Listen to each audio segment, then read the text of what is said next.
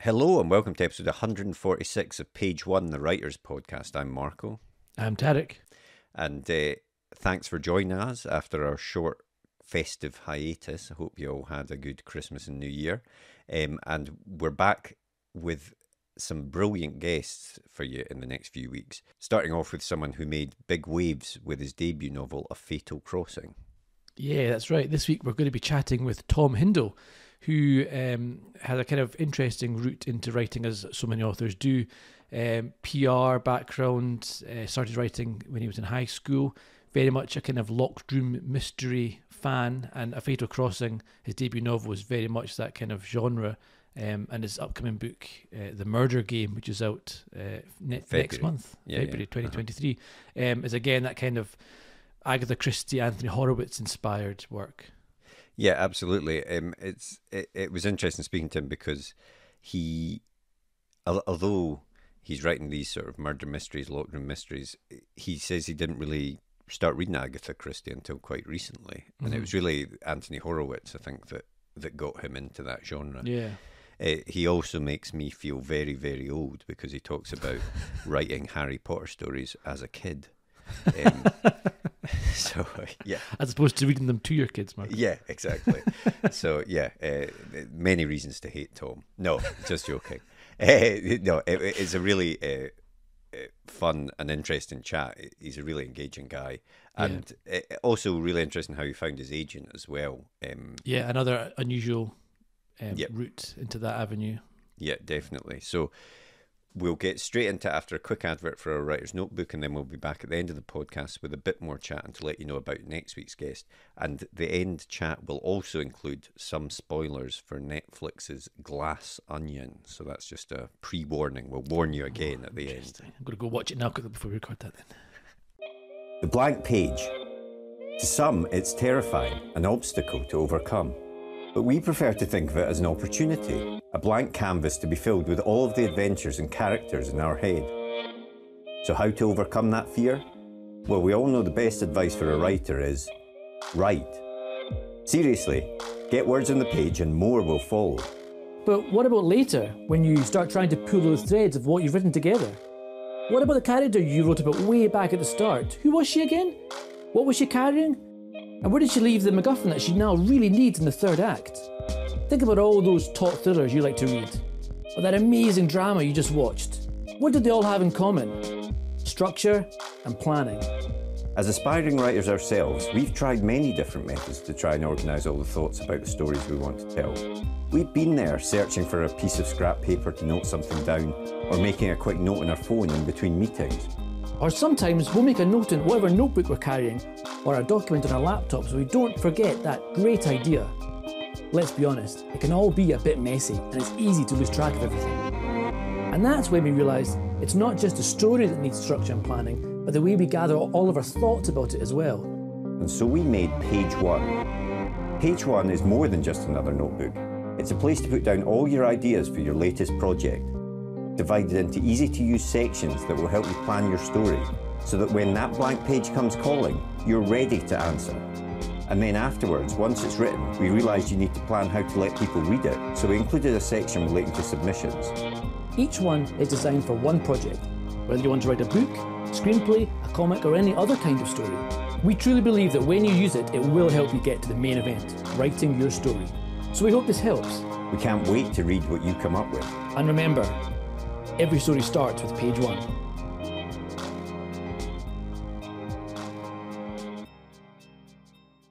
Did you always want to be a writer? Yeah, I think it's probably safe to say that I did. It's certainly something that I think I can remember always having done. I think even, when I was a kid, I used to write stories at home about like Harry Potter and James Bond and characters from Lord of the Rings, because I'd just been to see those films when I was like 8 or 9 or something. I wanted to make up my own little stories about them. So yeah, I'd write those kind of things at home. And then, at school, I was never very good at very much at school, to be honest. I was rubbish at maths. I was really rubbish at science. But in English, whenever a kind of creative writing task came along to write a story or something like that, I I sort of knew that was my thing, if you like, and I'd always put in like 10 times as much effort with that as I would for anything else at school. So yeah, I can remember always doing it and always enjoying it and always feeling that it was kind of something that I could do and that I was quite good at. But it probably took me a while to work out what kind of writing I wanted to do. So like, I mean, when I was younger, when I was a kid and when I was at school, it was always I wanted to write books. I wanted to be an author. I wanted to write like really exciting books that people would just have a good time reading. And then when I was a teenager, I started playing in a band, and that kind of became the dream for a little while. So I was writing music with those two guys, writing loads of music all the time. And there was probably a period of a few years when I'd have really liked that to have taken off and to have been the thing that I did. And then I went to uni and I did English language. And by the time I was coming to the end of that degree, I was trying to think about how I could make a living from writing, what sort of jobs there were in the world of business that I could do that would let me write every day and make a living off it. And I decided to apply for a job at a PR agency, and I worked for PR agencies for about 8 years now.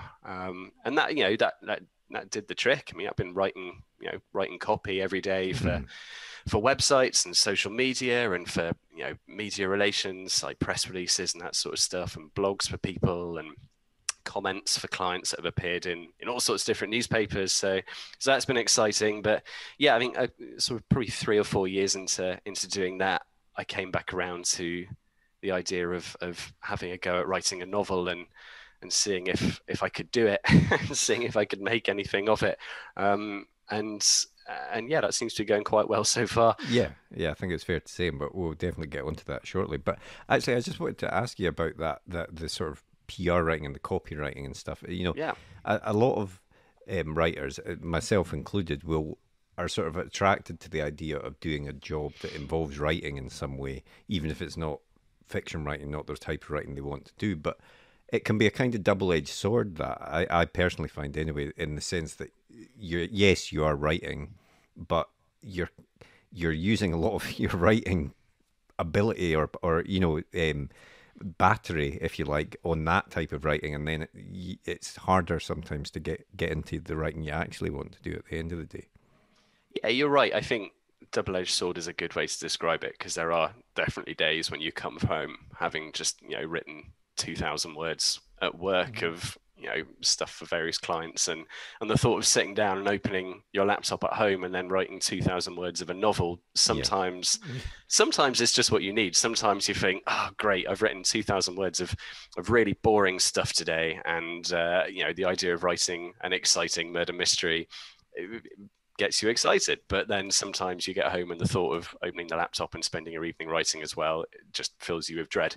But I mean, I found it does help you as well. So over these 8 years, I've learned how to edit my own work, which is really tough. Like, getting to the end of something that you've, if it's like an article or a piece of web copy that I've written at work, and I've just written this 1,000-word thing, getting to the end of that and looking at it and going, right, what's wrong with this? It's a really horrible thing to have to do, but you've got to do it when you're writing a novel as well, just on a much bigger scale. So learning to edit my own work and as well take feedback.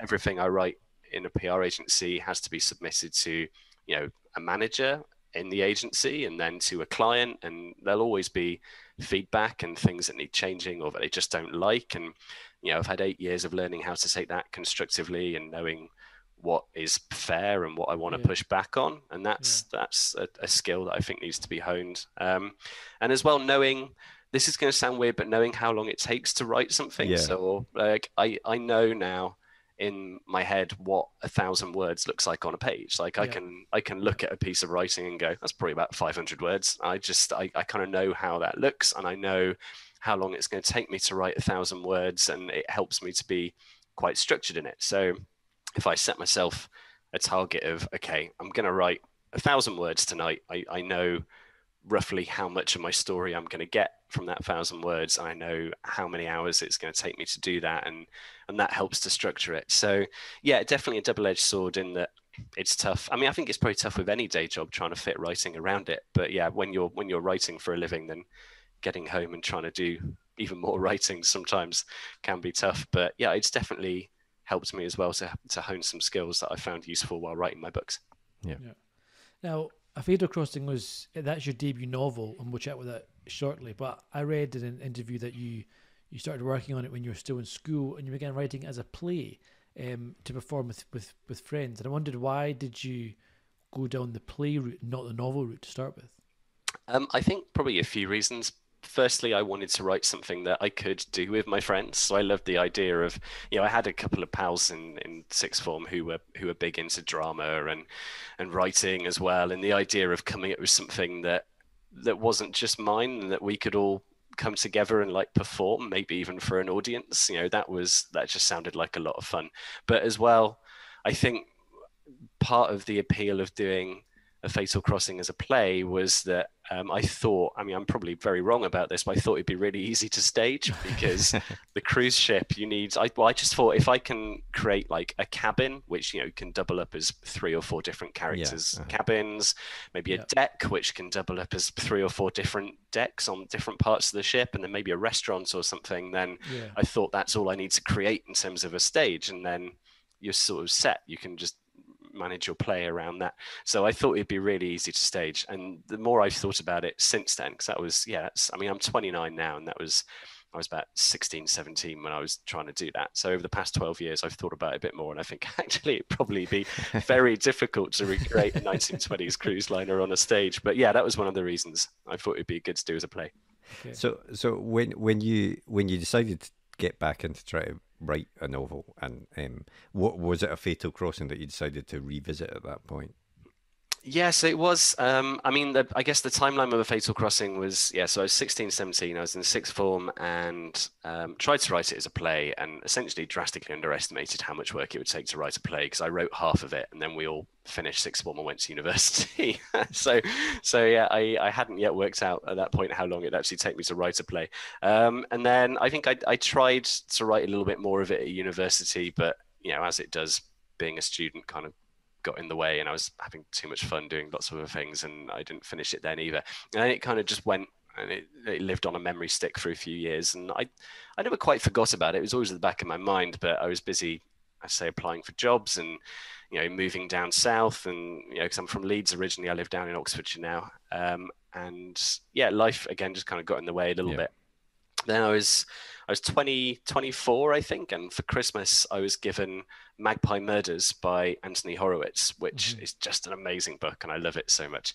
And I was reading that, and folks who haven't read it, it's a book of 2 halves, and the first half is this very Agatha Christie-esque Midsummer Murders kind of murder mystery that's set in a little country village. And I'll be honest, I hadn't read much Agatha Christie at that point. I've read a couple, but I came to Agatha Christie quite late. Like most of the Agatha Christie that I've read has actually been in the last sort of 4 or 5 years or so. Right. So I was relatively new to this sort of genre, and I read it, and it just got me thinking again about A Fatal Crossing, and thinking with some adjustments, this is what the story could be. Because the play was going to be, well, first and foremost, the play was going to be a comedy, which was a very bad decision. I've still got some pages from the script somewhere, and it's not at all funny. It's actually really quite bad. But it's going to be a comedy, and it was also going to be more of like a caper. So there are two like strands in the book. So there's a missing painting, and there's the murder of a passenger, and they do come together. But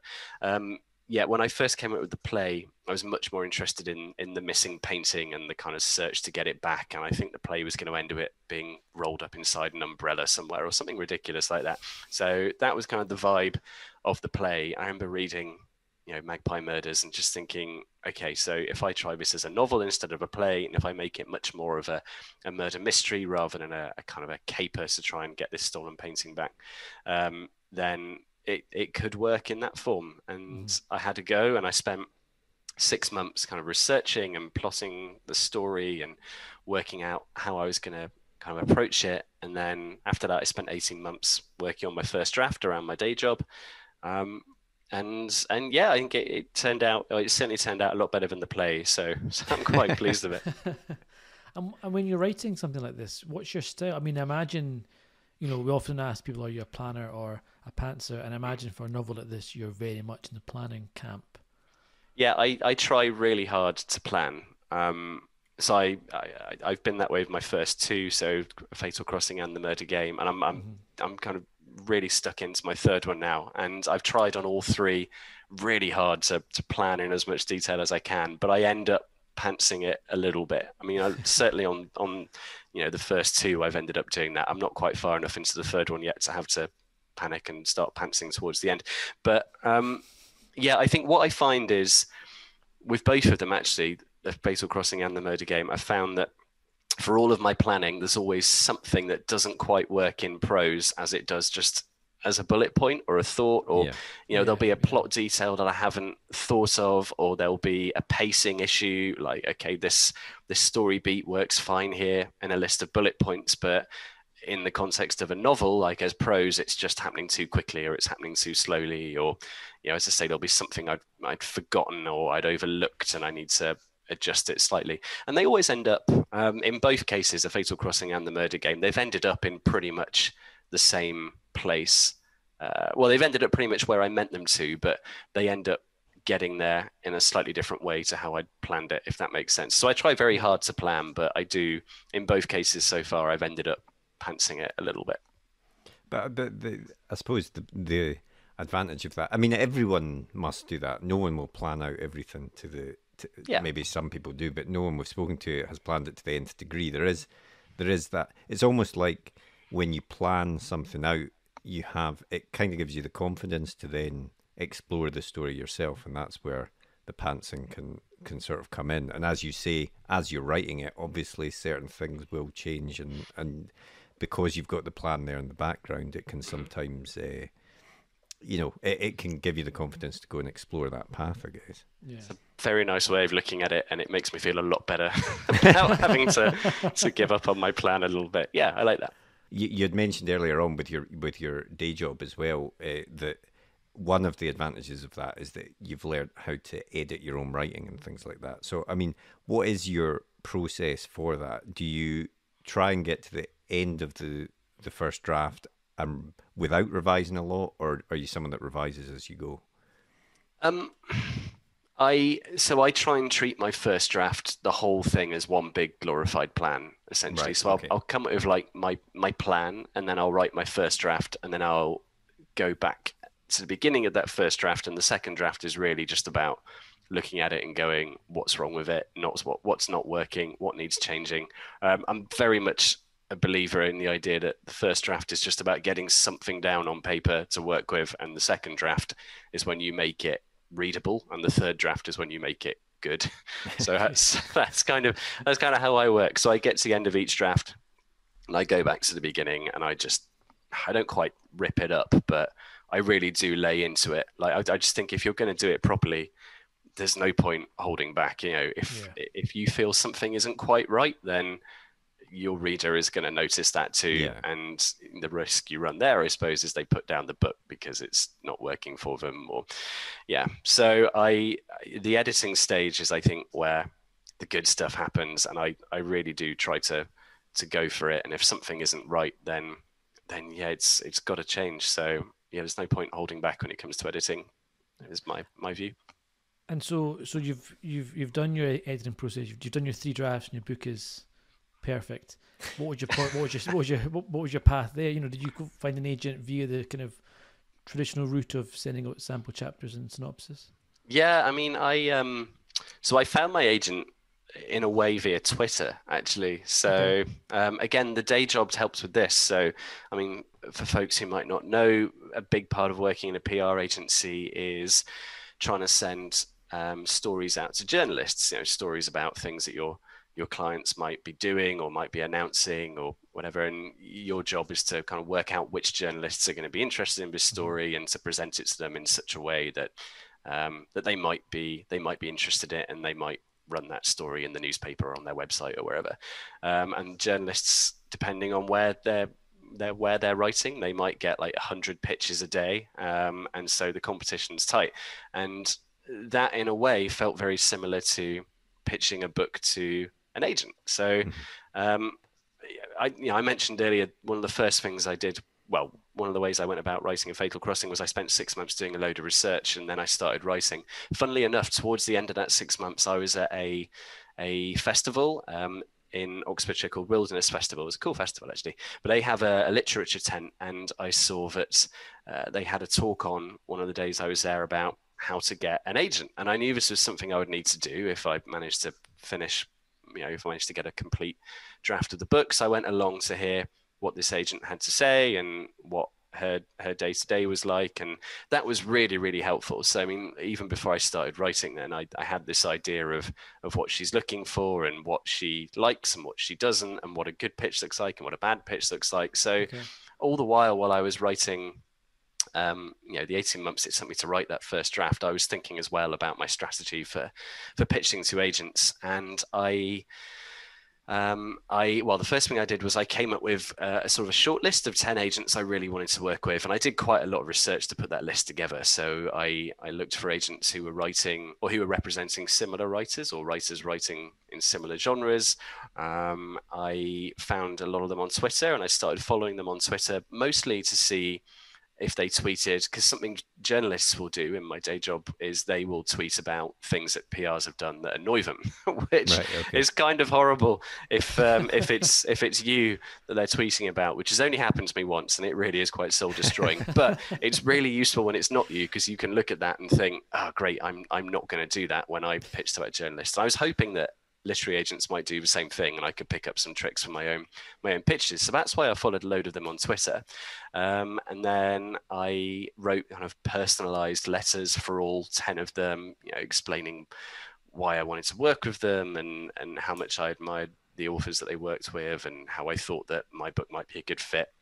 And then we were getting on, so this was over Christmas. So I finished the book in November, and I spent Christmas, kind of the Christmas holiday period, writing these letters. And I decided I was going to send these letters out on the first Wednesday we got back to work after the new year. I wasn't going to do it on the Monday, because I think the Monday was a bank holiday, and I wasn't going to do it on the Tuesday because I thought their inboxes will be full and they'll be in meetings catching up, and if I send a pitch on a Tuesday it's just going to get ignored, so I'm going to wait till the Wednesday. Smart thinking, like that. You put a lot of thought into this. Well, as I say, this is how I think when I'm at work and I'm trying to pitch a story to a journalist. These are the kind of thoughts we're having all the time. So it felt very familiar trying to come up with this kind of strategy. Yeah. So that was my plan. And then, so I was going to pitch on the Wednesday, and then the weekend before, at about 10 o'clock on Saturday night, I was just scrolling through Twitter, and one of the agents, the 10 agents I'd shortlisted, a guy called Harry, he tweeted saying, right, authors, my submissions are open. I'm open to submissions. Here's what I'm looking for this year.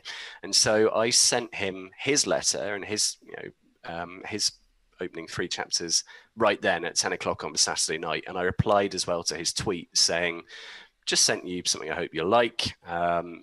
Murder mystery on a 1920s cruise liner, missing painting, suspicious death, dodgy detective, hope you like it. And I got all that into one tweet, and I replied to him. I didn't think anything more of it, actually. I thought he's probably, it's Saturday night, he's not going to look at it. Did he like the tweet or anything like that? He did like the tweet, and it gets better than that. When I went to bed at about midnight, I looked at my emails just out of habit, and I had a request for the full manuscript. Oh, man, wow. That's amazing. Yeah. So I kind of found him via Twitter, and then I sent it to him then, of course, at midnight on Saturday, and I didn't hear anything back for nearly 2 weeks, and I was checking my phone every 20 minutes, of course, for those 2 weeks, hoping there might be a reply. I was kind of starting to lose hope a little bit, because I'd been to this session with this agent on how to pitch, and I knew from her how competitive it was going to be. So I thought, it's nearly 2 weeks. It probably wasn't for him. And then I was at work. I was in the office, and I saw my phone ringing, and it was a London number, and it wasn't a number I recognised, and I thought, oh, maybe, probably not, but maybe. And it was, and yeah, he picked up the phone, and he says it's Harry from DHH, and I say to him, oh, hi Harry, trying to play it really cool. And in my head I'm going, oh my god, this is the best thing ever. And yeah, so he said, really like the book, let's meet up and let's talk about me representing you, and that was how it went. So yeah, for me it happened via Twitter. It's how I like to sort of tell the story. Excellent. And then obviously A Fatal Crossing, then did it sell quite quickly to publishers? So that was in the January, and we had a few months of editing it. So I went through a few rounds of edits with Harry, just getting it as good as it can be. And then I think he sent it out. I think we were ready to go with it in either June or July, and he recommended sitting on it for maybe a month or so, because he just said all the editors are going to be on holiday essentially, so let's just wait until nearer the end of the summer. So we did that, and then it went out at some point towards the end of August. I think I'm trying to remember, it's about 2 years ago now, about September, October time, we had an offer in for it, and we ultimately, we had a couple of offers in for it, but that first offer came in, and it's the one we ended up going with. So it was probably about 8 or 9 months between signing with Harry and then the book actually selling. Brilliant. And it's funny because I think, recently, the last few years, we've really seen a resurgence of this type of story, this kind of like locked room, multiple suspects type of tale, both in books and films like Knives Out, and the Poirot films have kind of come back a little bit with Branagh. What's your thoughts? Why do you think everyone's loving this kind of genre again? I think, so what I have found interesting writing in this genre myself is that, as I say, I came to Agatha Christie a little bit late, so I sort of started properly reading Agatha Christie when I decided I was going to have a go at Fatal Crossing, and I thought I need to read, some of the books written by the master, I suppose. And what I find interesting about that was, looking back now, a lot of the stuff the stories I loved growing up, and that have been incredibly popular, are themselves murder mysteries or kind of whodunits. Mm-hmm. So, I mean, when I was a kid, my favorite show on TV was Scooby-Doo. And, I didn't think about it at the time. And it's fine. It's not a murder mystery. Nobody's killed. It's more who's dressing up as a monster to keep... Yeah, but it's very similar kind of idea, isn't it? That kind of exactly. Every episode is a perfectly formed 20-minute murder mystery. And then... if you think about the Harry Potter books as well, I was a huge Harry Potter fan growing up, because that was it was all happening while I was a kid and I was a teenager. But the first three or four Harry Potter books, again, perfectly good whodunits. You have a question like who's opened the Chamber of Secrets, and you have suspects, and you have clues, and you have a big reveal at the end. And I think this stuff has kind of always been there, kind of hiding, if you like. Perhaps because I never twigged this until I was reading Agatha Christie. I was like, oh my god, this is where all this stuff I've loved all my life has come from. But I think, in all honesty, I don't quite know where the resurgence in kind of very straight, this is a murder mystery and that's what it is, that sort of genre has come from. But I can tell you what I think people love about it. I can certainly say what I think I love about it. I love the feeling of playing a game with the author.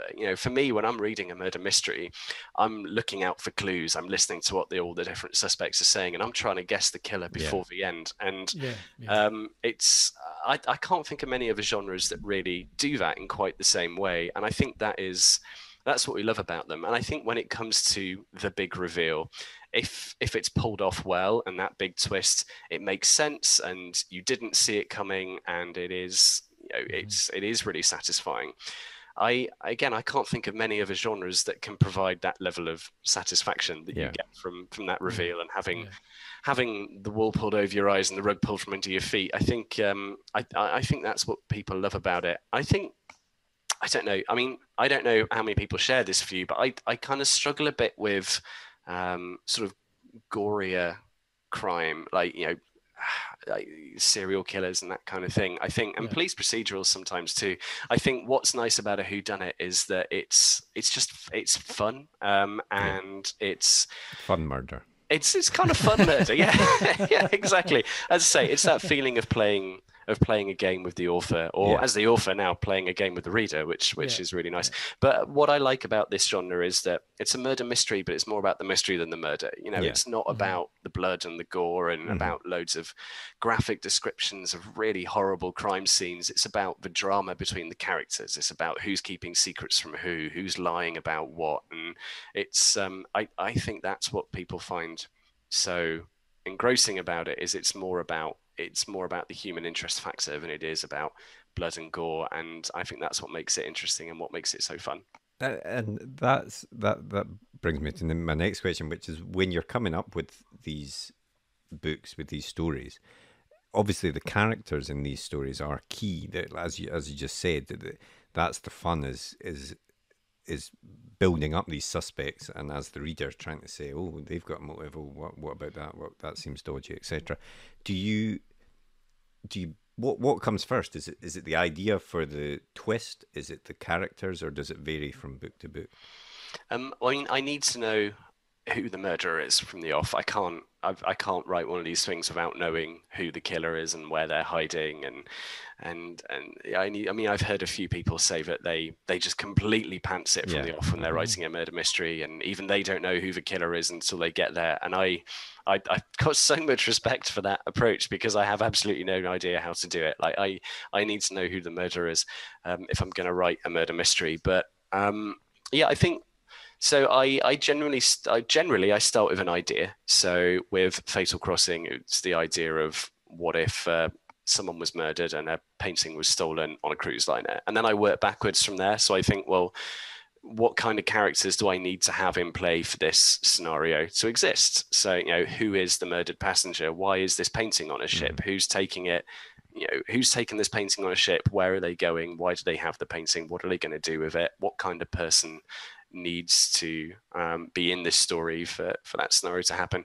And then you kind of work backwards from there. And then once I've got an idea of who the victim is, perhaps I can then work around that and just think, okay, well, what sort of people would this individual have in their life? Family members, friends, colleagues, acquaintances, enemies, what sort of characters might surround this person. And then your cast is kind of starting to come together, if you like. And then from there you think, well, what sources of tension might there be between each of these characters? What kind of disputes might exist? And you kind of work backwards from there. So that is how I tend to work. So I start with that idea, that kind of what if, and then it's all about what sort of circumstances and what sort of characters need to exist for this what if scenario to exist. And from there it's all about the conflicts between the characters. It's like we were saying a minute ago, what I think is interesting about a whodunit is that human interest factor. It's the grudges, it's the lies, it's the secrets. And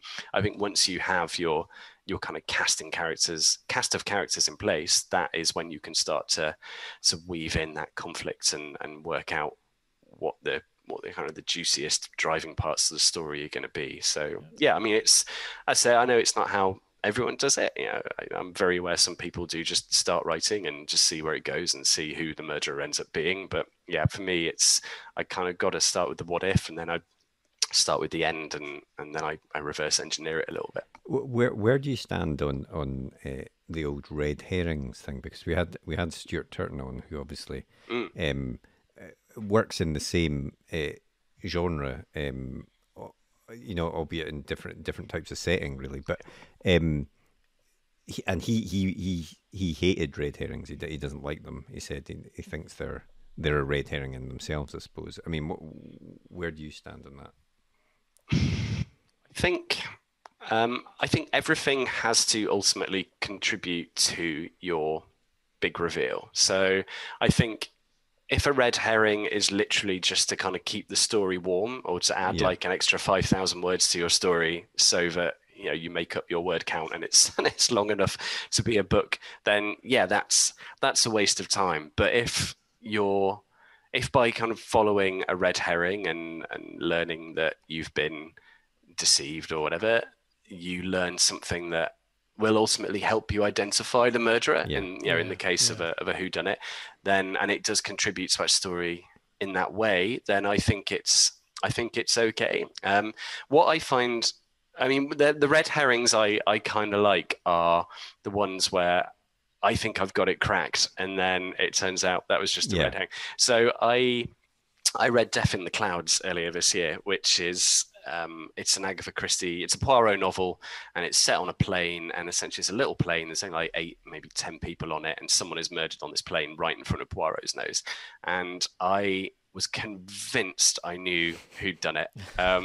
Like I'd seen this particular item that I was sure was the murder weapon, and I was like, right, okay, that's clever, but I've got you. I know. This is going to be it. And I remember saying to my wife, I was like, do you know what? For the first time, I think I might actually have worked this out. And I hadn't. It was a red herring. But that didn't irritate me too much, because I thought, oh, actually, while she's distracted me with this red herring, all of the details that actually do reveal the murderer were under my nose at the same time, and I ignored them because I thought, no, I'm not paying attention to that. I'm paying attention to what I think, to my theory. So that was kind of okay, because I thought, well, I guess you've played fair there, and that's just me being a bit... It goes back to what you were saying about the sort of game between the author and the reader there, I guess. Yeah, exactly. Yeah. So I think there's fun to be had in identifying the red herrings, just in the same way as trying to identify the actual real clues, if you like. So, but I think it's like anything in a story. It can't just be there just for the sake of being there. It has to contribute to your overarching story, and it has to play a role in some way. And I mean, books like these and stories like these, they've got the kind of their strict rules that they have to adhere to, and things that people maybe expect to have in a story like this, and beats and cliches perhaps, but that's kind of part of the fun. But is that something that you quite enjoy, having this kind of template to follow, or is it also quite fun to subvert that and to break the rules a little bit, and to know what you can and can't break? Yeah, it's an interesting question. I think it is fun subverting the rules. So I don't want to say too much about my third book, because the second one hasn't even come out yet. But I'm a good way into my third one, and I'm having some real fun with subverting the rules of time a little bit. So I don't know, I'm describing it as kind of Christopher Nolaning it a bit in my head. So I'm kind of jumping back and forward a little bit between and I'm having fun with that, and just seeing, can I still hit the beats that I need to for a traditional murder mystery, while hopping back and forward between these two different timelines, which is proving fun. But yeah, it was interesting. One of the things I did when I decided I was going to have a proper go at writing this book was I went out and picked up a load of different murder mysteries by a load of different authors, and my plan there was just read them all and see what beats they all hit, and where they all had, or where they all saw a bit of room to add some creative license and do their own thing. And that was a really interesting exercise. So I definitely picked up on some beats that they do all hit, and that I therefore try to make sure I hit, but seeing where they all had, or they all kind of left their own mark on it, that gave me confidence to think, okay, there is plenty of room for me to do my own thing here too. So, I do like looking for ways to mix it up and to keep things fresh and do things a little differently, for sure. And we've talked around it, but obviously you do have your second novel, which I've got here, the Murdered Game, coming out early next year. Is that February? Right? Yeah, February. Do you want to tell us a little bit about what that one's about? Yeah, sure. So, the Murder Game, as you might have guessed, it's another whodunit. It's a contemporary novel, so it's set in a hotel in a remote part of Devon, as opposed to a 1920s cruise liner. The whole thing takes place in one night, and the idea is that there is a murder mystery party happening in this hotel, and there's a real murder that takes place midway through this party. So there are clues all around the hotel, and there are actors playing characters, and these guests have all gathered to celebrate New Year's Eve, and to play this game and to have a lovely time. And then midway through the game, there's quite a controversial figure. So we set it in a village that I've made up. It's called Hamlet Wick, and there's quite a controversial guy in Hamlet Wick called Damien White, and he turns up out of nowhere to join this party. No one was expecting him. Everyone's surprised to see him, but he's come to join the murder mystery game. And then very quickly after we started, he himself is found actually dead, and suddenly all of the clues that have been planted by the guy who set the party up are now pointing in his direction, but they are implicating him in the real murder of Damien White. So there's quite a bit going on in terms of like murder mysteries within murder mysteries. But it's been a lot of fun to write, and writing it, setting the whole thing in one night was a really interesting challenge, trying to keep that pace going. And well, I mean, just pacing in general, it's trying to make sure it's not all over too quickly, but that it actually happens at a decent speed. I really enjoyed trying to make that work. But yeah, I'm very proud of it. So as you say, that's out in February, and I'm really hoping people enjoy it in the same way they seem to have enjoyed A Fatal Crossing. Is it hard to come up with ideas for more stories in this kind of universe, or does the kind of format almost help with that? You know, if you all you need is, as you kind of say when you came up with the idea for your first book, was you kind of have this kernel of an idea and then you kind of spiral out backwards from that? Is that quite a kind of creatively freeing process, and it helps with writing, coming up with ideas? Yeah, I guess it is. It's I mean, there are definitely a lot of ideas that get thrown out. I mean, I've developed a habit recently, which my wife really dislikes, which is whenever we're kind of anywhere interesting, I sort of wonder to myself, I wonder what would be happening. Wonder what it'd be like if someone was murdered here. What would what would the story behind that be? So yeah, I quite often I have ideas of, what if a murder happens in this interesting place for this reason, and I'll mull it over for a few days, and I'll decide actually it's already been done, or there's not enough there really, or I don't quite know how to approach it, and so the idea gets thrown out. So I think settling on the idea that I'm going to go with next is probably the trickiest part of that. But the way I ultimately decide what I'm going to do is, I think I try and poke holes in an idea. So if I can stress test it and look for plot holes and try and essentially pull it apart, and it stands up to that process, and after I've spent a few weeks trying to see what's wrong with it, it's still standing, then that's an idea that I'll usually progress. But also, if an idea stays with me for a good few months, then I know there's something there. Like an idea that isn't going to make the cut, it won't stay in my head. I'll just forget about it after a few weeks, and then I might remember it in a year's time and go, oh yeah, I had an idea about that, and then I forgot about it. So it probably wasn't actually that exciting. But yeah, it's there are always kind of ideas of, what about a murder in this place, or in this time period, or in this crazy setting, and it's just about sifting through those and trying to work out which ones are worth investing a year of your life into trying to turn into a book. Well, I was going to ask about that in terms of, obviously the first book you have as long as you want to write it, and then after that you're on contract, you've got deadlines, etc. How has that been for you? Has it helped in a way to have a deadline, or is it difficult sometimes?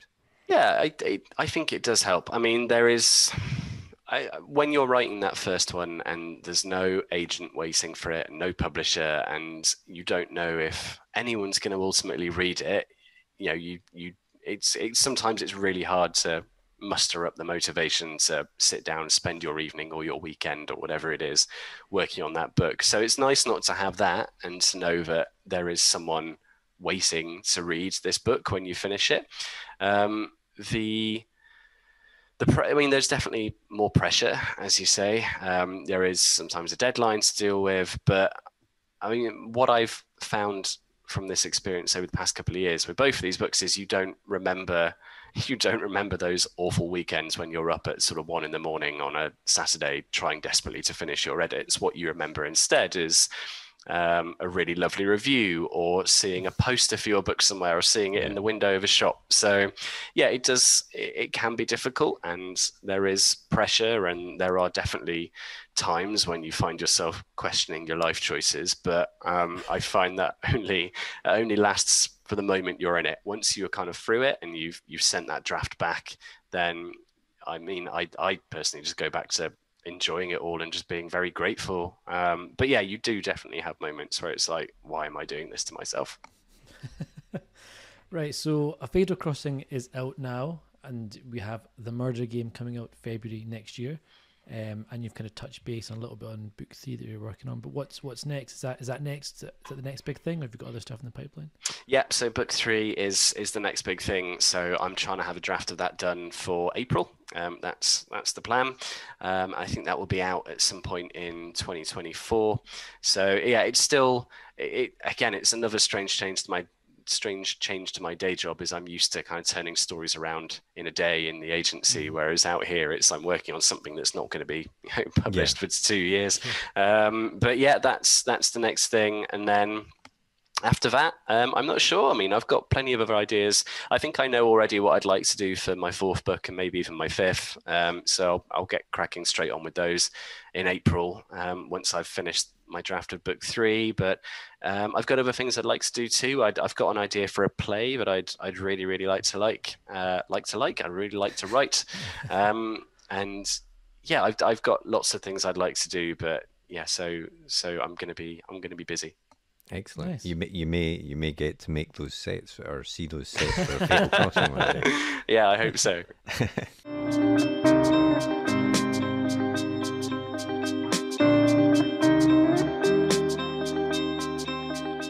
What was the last book that you read?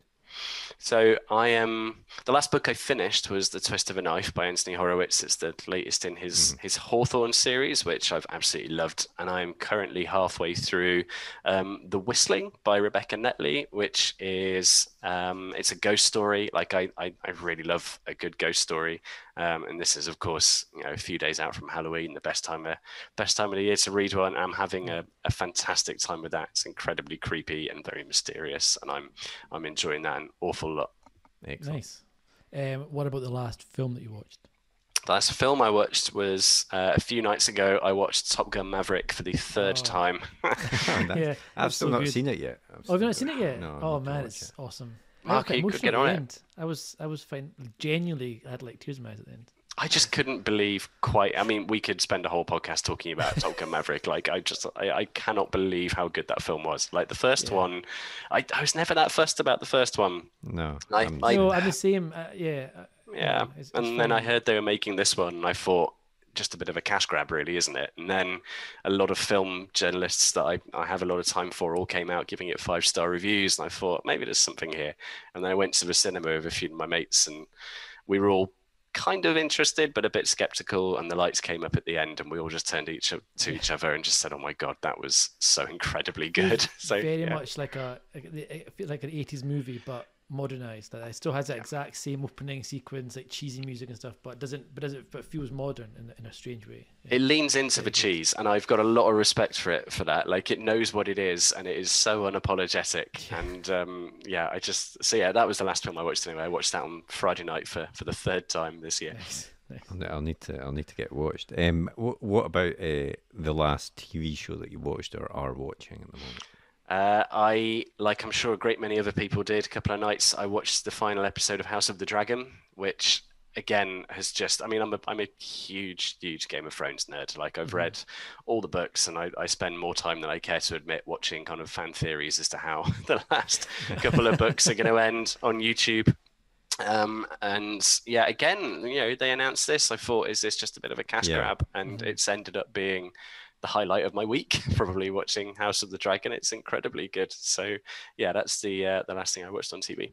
Yeah, they've really captured the sort of the best bits of what Game of Thrones is, which is the sort of conniving, backstabbing side of things. So yeah, no, it's been great. And then Tarek, the last thing. Yeah, the very last thing we do is a super quick fire either or. So I would say there's no right answer here apart from one, but we'll start off with Agatha Christie or Anthony Horowitz. I think Horowitz. Nice. TV or cinema? Cinema. Night Owl or Early Bird? Early Bird. Music or no music when you're writing? No music when I'm writing. I can't write with music on, but like in every other element of my life, music all the time. Okay. Nice. And real book or ebook? Real book. Oh, no hesitation. Not even a glimmer of hope for ebook in that one. I like having something to hold, and I like having something to put on my shelf as well when I'm done. And yeah, I'm sorry, I'm a bit of a dinosaur. where do you stand on audiobooks, which is what some people have been saying? I enjoy audiobooks. I don't so much since the pandemic, but I used to spend a huge amount of time in the car, like just driving to and from work. Like, I'd be in the car for sort of 2.5 hours every day. So I used to listen to an awful lot of audiobooks then. But if it's something that I really, really want to read, then I like to have the experience of, so just holding a physical thing in my hands and just going through it myself at my own pace. And yeah, so I do enjoy audiobooks, and I have a lot of time for them. But as I say, if it's something that I've been looking forward to and I'm really eager to read, I I'd like to read it myself. Okay, Tom, let me put this question to you: audiobook or ebook? Oh man. Okay, let's go audiobook. Oh, come on.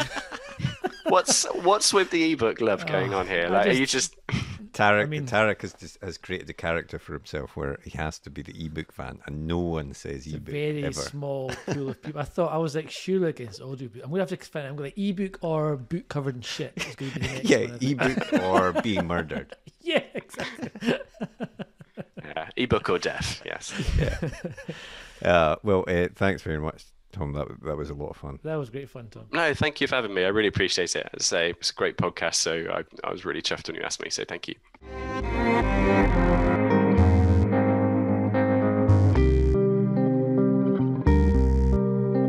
So, ebooks losing out twice. It's not a good start of the year for you there. You gave him the chance to pick a real book and an audio book or an ebook, and he chose the other two twice. I've got a really good feeling about 2023. I think 2023 is going to be the year of the ebooks. I can feel it. I've got there's something in the wind's changing. It's ebooks time. It's finally coming out. It's going to start off slow and it's going to lull people into that false sense of security. And audiobooks going to be kind of laughing its arse on the side. But give it to the end of the month. Give it to February. This is the year of the guests and the ebooks. Yeah. This is it. Well, thanks very much to Tom for that chat. That was really interesting. And, as we touched on at the start, big locked room murder mystery writer, which have seemed to, we touched on it in the chat with him, they seem to have sort of come back into fashion. I'm thinking of things like Richard Osman's books, also films like the Poirot films by Kenneth Branagh, and obviously the Rian Johnson Knives Out films as well.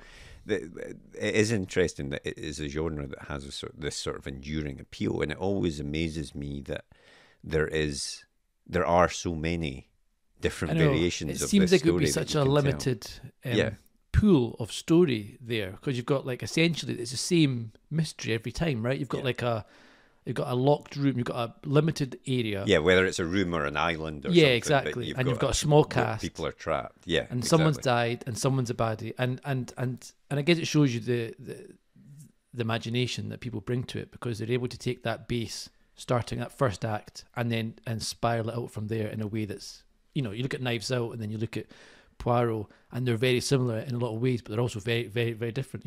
I think what I loved about Knives Out was how modernized it was, and it played and it poked fun at the kind of genre, but without breaking the rules almost. And it is, like Tom said, it's sort of that game between the reader and the author. And yes. It's partly, as you read it, you're trying to work it out yourself, and prove yourself to be clever in that. So I do get the appeal, but like I say, it's amazing that there are so many fresh stories still to tell with this. But I suppose when you've got a cast of characters and any one of them could have done it, there's always a sort of infinite amount of possibilities to tell. And I think it does play to that. People love these kind of hidden role games, werewolf and stuff. There is that kind of thrill in someone here is lying, and and trying to work out who it is. And I think you're right. I think putting the reader or the viewer into the role of the cop or the problem solver is part of the fun of it, for sure. Yeah, and obviously, I said at the start that over Christmas many people will have watched Glass Onion, and so I thought it would be fun to have a quick chat about that, a spoiler-filled chat. So we'll give away the ending of the film. So if you haven't watched it, we are giving you ample warning that we're going to spoil Glass Onion now. So I'll give you a minute to press stop. Okay. We can go ahead. So you've watched it, I know. I've seen it. Yeah. What did you think of it? I really liked it. I thought it was different. I wasn't sure what to expect going into it. I felt it was different from the first one in a number of ways. It was much funnier, and I felt, and I can see why this would annoy some people, but I felt, as we just said, it didn't really give you the ability to solve it yourself, because it kept information back from you. That it the fact that the girl was her sister, or the fact that she hadn't been, when she was shot, she wasn't dead. You know, these were things that were kept from you, and then it kind of flashed back and showed you them. And I liked that because I thought it was quite fun, and I just kind of went along with it, and it was quite interesting, not being able to solve it, but just seeing it on, you know, going along with the story. But I do appreciate that for people who like trying to solve these things, you couldn't do that, and so that was a problem for some people. Well, I don't know. I think there was hints. You know, there was the very first scene with Janelle Monáe's character, and she was breaking into the box. There was a hint that she wasn't like the other ones. That's true. And also the hint, you know, when she turns up and people don't expect her and all of this sort of stuff. Mm-hmm. There is some hints, but perhaps not enough. But actually, I think I slightly disagree, because there's a scene in the film that I saw. Oh, it's and it kind of gives the whole thing away. And I was surprised actually that they left it in that way. So, and this is the massive spoiler of the film, but Ed Norton's character gives Dave Bautista's character a drink, and then Dave Bautista dies. But yeah, in the scene, you actually see him hand the drink to him. Mm-hmm. I spotted it, and I said it to my family when I was watching it.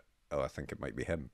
But then they sort of replay the scene, and they do it where you don't see that happening. Yeah. You think he's picked up the wrong glass, which I thought they would have put. You know, they would have obfuscated that in a more, because if you spot that, then it kind of gives away the whole thing. Yeah, see, I didn't spot that, so I missed that. And then when they played it back, the two different versions of, you know, either him passing the glass or him picking up the wrong glass himself, I was like, oh, I don't have a clue what actually happened, and I actually assumed that it'd been impossible to see it, because as you say, I feel if you do spot that, you can't get past that fact that he's giving you exactly, that he's the bad guy, I suppose. Yeah. So I mean, I really enjoyed it. I thought it was brilliantly acted, and it was funny, as you say. My only issue as well was that the ending, I felt, was a bit like they had written themselves into a corner, and so they decided to blow everything up. And literally, I wasn't actually that convinced that smashing everything and doing all that would bring Ed Norton's character down in the way that the film was implying. Anyway, it would obviously cost some money to have burnt the Mona Lisa and stuff like that. But I suppose it was more his reputation. Yeah, I suppose was ruined. I suppose. But yeah, no, I did it's an enjoyable film, but I preferred the first one, I think. Yeah, I the first one is much more. It's a really, really smartly written classic example of that genre, I think. And this one, I think, I was quite, in a way, I was quite glad it didn't repeat the first one and it went in a different route a little bit. But yeah, I feel it's not as tight as the first one was. Although I did enjoy it for different reasons. I think when Blanc solves the murder mystery. Oh yeah, like that was 2 minutes. Brilliant. That was fantastic. I never laughed so hard at a murder mystery thing forever. No, and like I say, it was brilliantly acted. The characters were brilliant, so I absolutely want to see another one. Oh yeah, definitely. But yeah, I think in ranking order, I'd still put the first one ahead of that one. It's also just great seeing Craig play a role that's quite fun and not just like super serious and dour. Absolutely. So that's the end of the film review section. But next week we have another brilliant guest on the podcast. Yeah, next week we're going to be chatting with Elle Connell, who she is originally known by her birth name of Lucy Ribchester, and she began writing historical crime fiction, and then after under that name, and after a while she switched to a pseudonym, Elle Connell, and wrote more kind of modern day crime stuff. So it's an interesting chat about using a pseudonym, how you come up with that name, two different personas. And yeah, that whole thing of like being able to write a different genre with a different name, kind of a thing. It's interesting whether you want to do that as an author. Do you want to try and build up your reputation? I know, I feel like you're starting from scratch again. Yeah, exactly. There is an aspect of that, but it does let you explore different types of stories, I suppose. Totally. So yeah, no, it's a really good chat. So hope you can tune in for that one. If you enjoyed today's episode, please do take time to rate and review us on your favourite podcast app. That really helps us to continue to get great guests on the podcast. And of course, if you want to get in touch with any questions or comments, you can always send us a tweet in the Twitter sphere, which is @UKPage1, or send us an email, which is podcast@rightgear.co.uk. Or on Mastodon, since Twitter continues to have its issues. We are at Page One Pod on the writing.exchange server. So the details are in the podcast description. I mean, Marco, it sounds like you have to be some kind of hacker to get into Mastodon, I'll be honest. It's actually not that complicated. It's very similar to Twitter once you're actually on there. Yeah, so thanks for tuning in, and we hope to see you next episode. See you later. Well, I hope you enjoyed that episode. If you did, please leave a comment down below, hit that thumbs up button, be sure to hit that subscribe button as well so you never miss an episode like this. And if you want to get in touch, you can always drop us a tweet in the Twitter machine, which is at UK Page One, as evidenced here, and our other social media channels are available. Otherwise, we hope to see you next episode. See you later.